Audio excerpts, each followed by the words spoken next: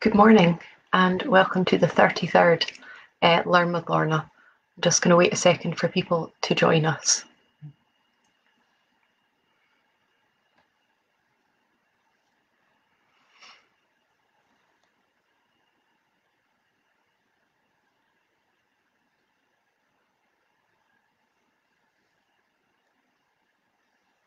So, as I said, welcome to this morning's Learn With Lorna. This is the 33rd of this series, which is quite extraordinary. I'm going to start initially by just saying I have moved house in the last week, so if my Wi-Fi drops out, that's why. So I'm hoping it doesn't, and I'm sure it won't, but just to preface this talk with that. So hello everyone already saying hello. It's always so nice to see the hellos coming in and where people are watching from. It's always really nice to see that we have people who come every week all the time and people who come for the first time. It's really lovely to see all your names coming up and where you are. So yeah, thank you for joining me. Thank you for your comments and thank you for your previous comments, which are really appreciated. Before I go any further, just to start, as I always do, by saying that this series is brought to you by High Life Highland at no cost to the viewer, that High Life Highland is a charity registered in Scotland, and that there's no payment or subscription required to take part in these events. Oh, good. I'm glad I've got some people saying hello from Caithness. I've got some fabulous Caithness stuff coming in. So in this talk. Of course, we're in November, so the month of remembrance. We've had remembrance yesterday, of course, was Armistice Day. And I'm sure many of you will have observed the 2-minute silence on those occasions. And it was funny, I was back in work yesterday in the Archive Centre for the first time, for a full day's work in the building for the first time since March, which is quite extraordinary. So obviously I've worked through, but I have not been in the building. And we always mark the 2-minute silence. And it's always a special moment as we all sort of come together as much as we can at the moment and stand out and remember. And obviously a lot of what we do in our job is remembering and thinking back on people and lives and experiences that have shaped the Highlands. And so we always find it important to mark that. You'll maybe remember that I've looked previously at World War II. Believe it or not, that was 7 months ago. When I looked back to find the date, it was in April that I last looked at World War II. And that time I talked about how the war was seen through school logbooks. So how the outbreak of war was recorded, how the impact on the land, the impact on the young people having to work even more on the land because the men obviously being called away, the impact on young people of having to learn military drill and be evacuated and do gas mask training and so on. So talked about that, and last time talked a little bit about letters as well. So I looked at a letter from somebody on the home front, a lady called Betsy, and somebody on the war front, a lady called Huguette Verhaeghe, who served in the French resistance. So please do go back and watch that one. If you haven't seen it, you can see it on Facebook or on YouTube. And obviously through other weeks as well, I've touched on the impact of World War II. The Duncan Macpherson collection in Skye talks about the loss that family sustained when Duncan Macpherson's son died in the war. West Highland Museum has references to the commandos. AI Welders, a huge part of that company's history was their part in the war effort in both world wars and welding Spitfire hubs and so on in the Second World War. So I have touched on the Second World War throughout the intervening weeks, and I find it really interesting to see the huge extent to which both the First and Second World War, these conflicts have had such a massive impact across the country. Of course, they've had the conflict had an impact on businesses, on communities, and of course on families and on individual lives. And so this week I wanted to follow up on World War II, give some more stories, and obviously tie it in this week to the theme of remembrance as it's fresh in all of our heads at the moment. So I'm going to look at some more stories within our collections. For those of you who haven't taken part in this series many times, we have 4 archive centres across the Highlands. We have one in Inverness, one in Wick, one in Fort William and one in Portree. And what I'm trying to do through this series is introduce some of the collections from across the offices. And so for this week, I'll be looking at some in Caithness and some in Fort William. I won't go at all into the details of the war, other than to just give you a reminder of the dates that, as many of you will be familiar, the Second World War from September 1939 to September 1945, 6 years of grueling and intense conflict. So I'm going to start in the north, looking at the bank row bombing in Wick, and that's why I'm saying I'm glad there's some people from Caithness, because I've got some fantastic things from Caithness in this. So on the 1st of July 1940, Wick suffered the first daytime bombing raid on mainland Britain of anywhere in World War II, which I find absolutely extraordinary, and I've touched on this quite a lot through the weeks, that people sometimes think that in the Highlands we're on the outskirts of things, or we're a little bit removed from what the rest of the world is doing, but the first place in mainland Britain to be bombed was Wick. As I say, it was the 1st of July. It was obviously summer. It was a fine day. There was low-hanging cloud, but it was quite mild and warm. And a lot of the children were playing outdoors because it was the school holidays. And at 4:30 p.m, one plane appeared out of this thick, low-hanging cloud. And it dropped 200-pound bombs very close together. There was some reports of some people thinking it was only one bomb because they were in such quick succession and so close together. And it dropped these bombs on Bank Row, which is in Pulteney Town, which is down near the harbour in Wick. Because there had been such low cloud that day, the plane was not sighted, so there was no warning of it, no advance warning, no air raid sirens, no preparation, no time for anybody to hide. And so 15 people were killed on that day. And 8 of those were children who were out playing in the street. And you can imagine what an extraordinary impact that would have had on a town like Wick, to just the conflict, which maybe at one point had seemed quite far away, is suddenly on your doorstep. The bombs, it's believed, had been aimed for Wick Harbour and the defences nearby, which would, of course, make sense. But instead what happened was it was complete destruction of one house, of one shop, sorry. 5 other shops were partially destroyed, 30 injured casualties, and as I said, those 15 fatalities. I think what I would like to do on this day, because we are so close to Remembrance, to Armistice Day, is just give you the names of those people. It's worth, I think, just recording the names of those people who lost their lives that day.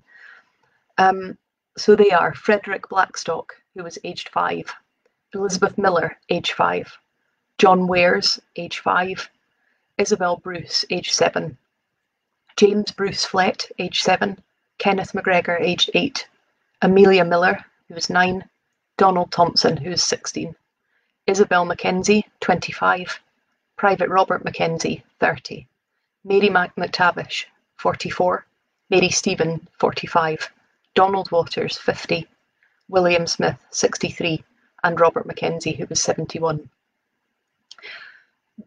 The reason, other than just acknowledging those lives, that I wanted to read that list out is just to show, as we know, just a reminder that conflict and war very rarely distinguishes between age or gender, or whether you're a civilian or a soldier. The conflict takes no prisoners in some respects. Those people are aged from 5 to 71, and there are 2 families within that as well. So a huge impact on a relatively small community. So the site of that bombing in Wick is now a memorial garden, and the walls, there's a wall with those names inscribed in it. And there was a further bombing in Wick that year in October in Hill Avenue, which interestingly is on the road, on the way up to our archive centre in Wick. You can go up through Hill Avenue. And so there was a second bombing, and those names are also on that memorial. If any of you are familiar with Wick Voices, I'm sure you will be, which is a fantastic organisation, a fantastic resource for people interested in the history of Caithness.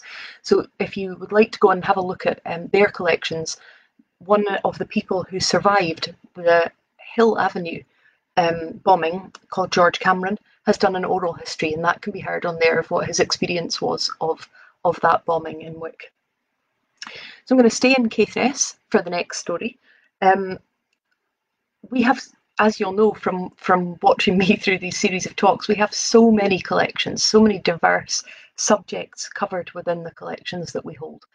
And some others that tell the story of World War II as it happened in Caithness are the Northern Constabulary records and the Home Guard records. And these were brought to my attention by one of my colleagues, Anne Mackay, who works in Nucleus, who is writing a blog on these collections and was just blown away by the stories she found. So I'm going to tell you some of those stories, but then I do encourage you to have a look at Anne's blog when it comes out on the Nucleus website. Nucleus is our archive centre in Wick. So I want to, first of all, a quick look at the Northern Constabulary records held in Caithness. And again, there's so many stories I could pull from within any of these collections, but what I wanted to tell you was the evidence that these records provide with us of survivors who have come ashore from bombings at sea. And so there's in the Northern Constabulary collection, we hold Northern Constabulary records in all 4 of our offices. They're fantastic. They're so full of information, daily information, and unusual event information. And the 15th of June 1940, so this, these things are all happening concurrently. At 2 p.m. on the 15th of June 1940, the controller in Wick sent a message to the district commissioner in Inverness to say that 64 males, 8 females, who were the survivors of 2 Norwegian ships that had been bombed, had arrived in Thurso the previous night. And these records record the discussions about the people, about who they are, about where they've come from, what's happened to them, what their experience has been, and what the county is going to do with these survivors. And so there's kind of backwards and forwards discussion. And it turns out that these survivors were from 2 ships, so they're from the Ariadne and the Prince Olaf. And these 2 ships had been sunk, they'd been bombed when they were about 60 miles off the Norwegian coast. They were unarmed ships, they were unaccompanied, they had no escort, and so not military ships. They were sunk about 60 miles off the coast of Norway. So they took to their lifeboats. The crew took to the lifeboats. But the planes that had bombed the ship then opened machine gun fire on the lifeboats. So they sank the lifeboats, and these 64 men and 8 women were in the water, and it's, not famously a warm sea. They were in the water for over an hour before a British destroyer picked them up. They were then taken to Scapa Flow, which I'm sure some of you will be familiar with, in Orkney, which during the First and Second World War was the principal naval anchorage of the Royal Navy. And so they were taken to Scapa Flow and then brought down to Caithness. And as I say, the vessels had been unarmed and unescorted and had been kind of out of the blue, had been bombed. And what I find particularly kind of touching and affecting about that story is that not only were the ships bombed, but when they took to that refuge of the lifeboat, that was bombed too. So it wasn't enough to destroy the ships, it was trying to sink those lifeboats as well. And then a similar thing happened again in the July, and this time there were 33 sailors who arrived in Thurso, and they were Danes, Swedes, Norwegians. And on both occasions, the county of Caithness came together and kind of rallied to support them, to give them food, put them up in a hotel, to keep them until they were either transferred further south or sent home. And one of the organisations who helped in this looking after the people while they were there was the Home Guard. And when Anne, my colleague in Nucleus, was talking to me about this, she said, you'll be guilty, as I was, of thinking Home Guard and thinking Dad's Army, and kind of smiling as I thought of it. But I wonder if this will change your mind as it changed Anne's. The Home Guard were originally called the Local Defence Volunteers. They became known as the Home Guard in 1940, when not long after Winston Churchill came into office. As you'll maybe be familiar, the Home Guard was created to give a role to those who weren't eligible for military service. So if people were too young or too old or too infirm to serve in the military, or if they were in reserved occupations, so things like engineering, mining, all sorts of occupations that were considered vital to the war effort at home. And those men weren't allowed to go and join the army or join the forces, and so instead they were asked to volunteer for the Home Guard. Now, the aim of the Home Guard was to slow any advance of an invading force, and it was absolutely believed at the time that this was imminent, that there was an imminent invasion, and that it would take time for our forces to get back to fight off an invading force. And so the Home Guard's role was to slow the advance of anyone invading, to defend the key locations, so things like communication sites, factories, ports, things like that, and just keep general order and calm, and basically just hold the fort until the army arrived. So if there had been an invasion, which of course there wasn't in mainland Britain, but if there had been an invasion, they would have been an absolutely frontline key organisation to protect the nation. In Caithness, loads of people signed up immediately. Lots of people volunteered, huge numbers, and they were led for the majority of the war by Captain Ian McHardy. I don't know if you remember on a previous episode, I talked a little bit about David Barrigill Keith, who was served in the forces from Caithness and did some fantastic caricatures of people that he had come across in his time serving. And he did a caricature of Ian McHardy, and he wrote on it, and I want to get the wording right, a genuine wee free and a conservative, somewhat narrow-minded, but overall an excellent fellow, typical Scots University student. Not sure how I feel about that. As I say, lots of people immediately signed up in Caithness to join the Home Guard, and their volunteers reached over 1,500, and at which point they became known as the 1st Caithness Battalion. And this Home Guard collection that we hold in our Caithness archives includes all sorts of things, memorandums, orders, including things that you'll be familiar with through TV series and things like taking down all the road names, so that if an enemy army landed, they wouldn't know where they were going, which direction. So taking down the signs, instructions for practice marches, for familiarising themselves with the local area and the places that were important and key sites, training exercises, air raid duties, and what's really fascinating is the description of the role play activities that they were going to do. So what they call post-blitz scenarios. It's terrifying. I mean, it's genuinely something that's quite shocking to read, and obviously I didn't live through any of it, but it has an effect on you to read these things. So post-blitz scenarios. So these are instructions for how to prepare for what to do in the event of a blitz. They are very detailed instructions with an hour-by-hour, day-by-day guide of what was going to happen. So details of all the people who would be involved, all the organisations. So there are representatives from the Seaforth Highlanders, from the Cameron Highlanders, from the Home Guard, from the Red Cross, things like that. And each one will give you the overall objective of what the exercise is, what they're hoping to achieve, who's taking part, who's playing the enemy. So they'll list the organisations that are playing, the Allied forces, and the organisations that are playing the enemy forces. And it would record in there exactly what the enemy action was going to be. So if the enemy were walking through the streets or taking over the aerodrome, and then an instruction of what the reaction should be and how the Home Guard should act in any of these scenarios. And all of these things were observed by people called umpires. The obvious meaning of the word, just that they're there to observe and to kind of take notes and judge, basically. So they would wear white armbands, so they were distinguishable from those role-playing and acting in it. And then they would record what was happening and basically have a debrief afterwards and report what had gone well and what hadn't gone well.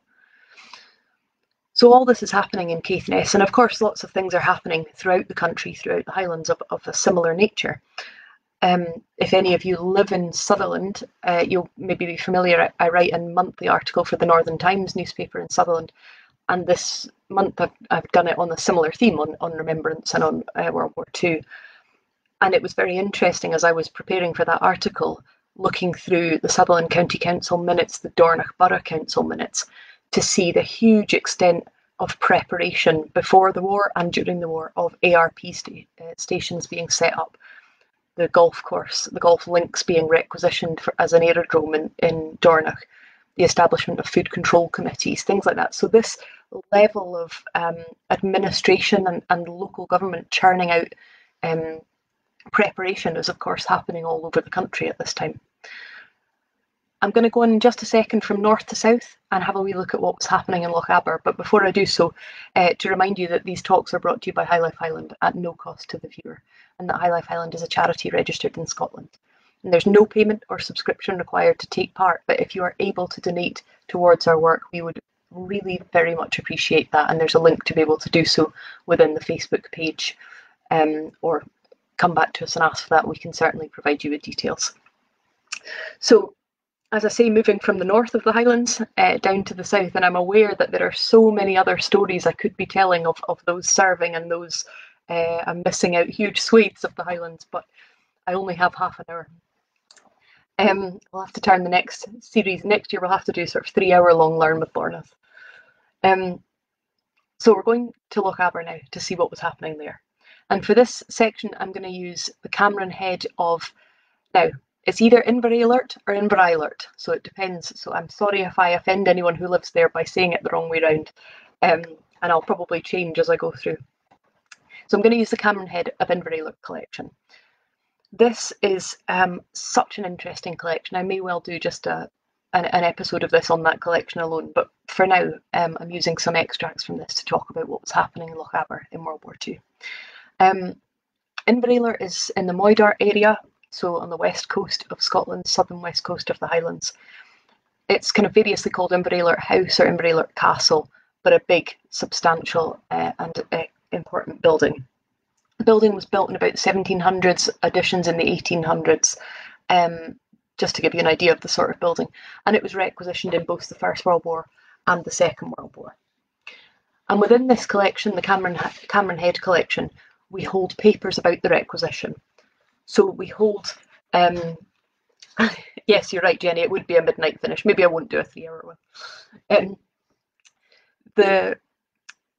We hold papers about the requisition of Inverary Alert Castle, including the original requisition form, which is signed by Major William Salmond, and he is exercising the powers invested in him to take over the land and the buildings for military purposes, as happened through so many buildings throughout the country. And as was often the case, the requisition was swift and fairly brutal. And there are papers within this collection that talk about Christian Cameron Head, so she was the landowner at the time, and she's writing to Donald Cameron of Lochiel asking for his advice because she had been in London with her son. Her son was having an operation. He was in very weak health, and she was in London with him getting an operation. And she got a telegram to say that Inverary Alert was going to be taken over by the military, and so she tried to get back as quickly as she could, but by the time she got back, the house had already been taken over. So the house was already taken over, military were already established, there was camps being set up on the grounds, the furniture had already all been taken to storage in Fort William, and a fair amount of it was completely destroyed en route. And she should have had 10 days warning to know that this was going to be happening, but she'd had no warning at all, and by the time she'd got there, it had all happened and she had nowhere to live. And within this collection, there's a document that shows what could be done with the house when it was taken over by the military. And so it said it could be used for any military purposes until further notice. So it's a kind of cover-all statement that we need buildings and we just need them and we'll take them. It could be used for training and drills, for digging exercises. All public rights of access across the land were stopped. There was no grazing of animals allowed on the land except at certain times, and there was no work allowed on the land except at certain times. So a huge shift in what was happening. And it's funny because obviously your instinct is, of course, if you need land to win a war, you take it. But the other part of you is going, that's not fair.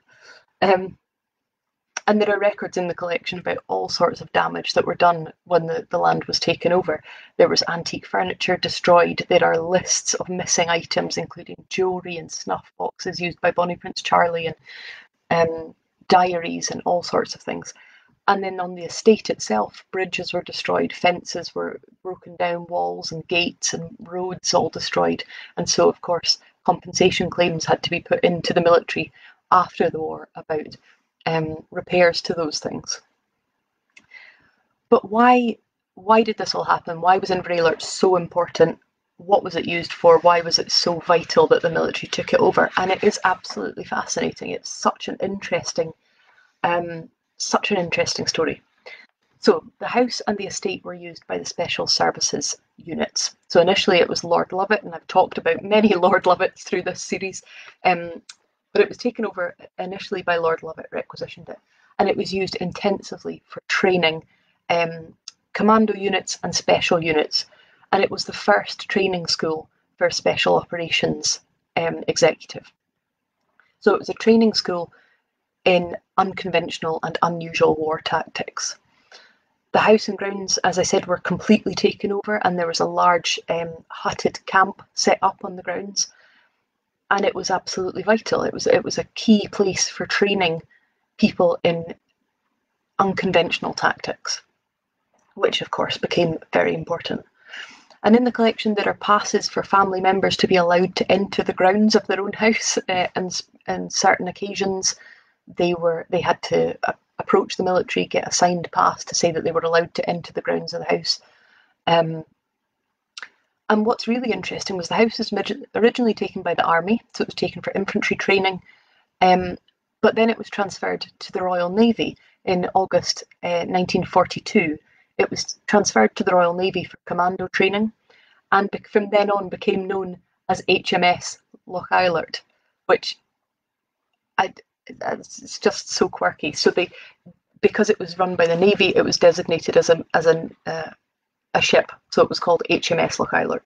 And within the building now, there's still signage in the building written on doors and so on. So there's a door that says ship's office typing pool and things like that, and that still exists in the building. So it was requisitioned in 1940, transferred back to the family in 1945, and as I say, a huge amount of damage done in that time, but something that was absolutely key to the war effort. Incidentally, Francis Cameron Head, who was Christian Cameron Head's son, so he was the one who was having the operation in London when she heard about the requisition. He had signed up, had a commission, for the military, but had been in too weak health to be able to see it through, and so had gone instead into the Home Guard. So it kind of takes us full circle. He became lieutenant in the 2nd Inverness-shire Battalion of the Home Guard. And this collection also includes Home Guard documents, orders and circulars and correspondence, regulations, things like that. And in addition to that, it holds the ration books and identity cards of various family members, including Francis and his wife Pauline, who went by the fabulous nickname of Poochie, and she was an ambulance driver in the Second World War. So there's all sorts of information within this collection as well. I'm going to stop talking there for the first time in a few weeks. I'm going to finish on time.